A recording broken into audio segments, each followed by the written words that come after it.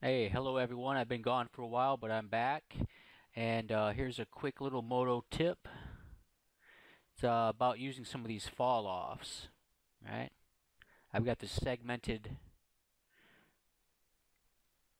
little worm-like carapace going on here. We got a pretty decent polygon flow. Good lines going up and down.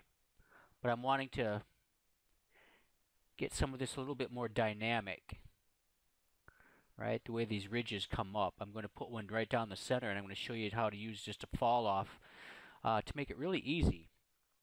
First things, let me see. Select that loop. I don't need this. Don't need any of that. And probably up to there. Can't see it too much, but there's just a center line right down the middle, right there. So with that selected, got a pretty good idea. I'll turn off the advanced. Might help a little bit. There. Now you can see some pretty good stuff. All right. Right down the center. I'm just going to. I don't want to affect any of these here because this is already pinched. Things are already getting too close. But all of. Oh.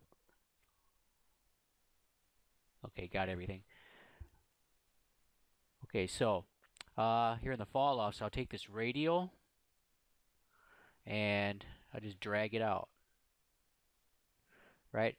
It's one-dimensional right now. I can turn it over this way, hit the center, and pull it out.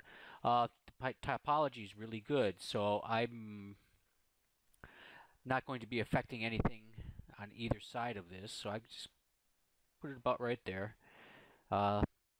Only this is selected, so only that's going to be really affected, so it'll be okay. Let's see. Maybe center it a little bit. We can adjust it as we're doing it. You'll see what happens in a minute. I wish there was a way to rotate this. If there is, somebody to chime in and let me know. That would be great to be able to get a rotation on that. Well, but anyway, let's see. So I've got this set up. Got a radial set up. Right. Hit the W key.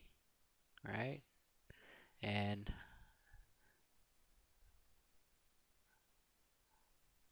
pretty nice. Simple. The topology is kind of helping things out a little bit. You know, it's pretty good topology, so it makes that part pretty easy, right? Undo it, pull it back up. Now,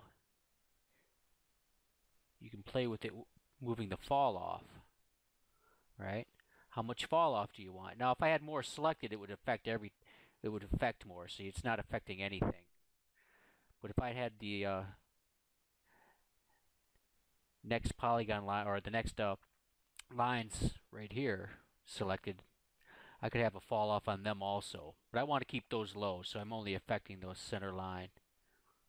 But that's just the move tool, and here's the actual deformer.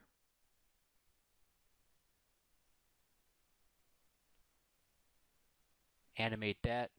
Kind of cool. Anyway, you can get a good idea what's going on, right? I want to make that. Hard to say what I'm going to want to do with that. I don't want it to be too big. I don't want it to be too small.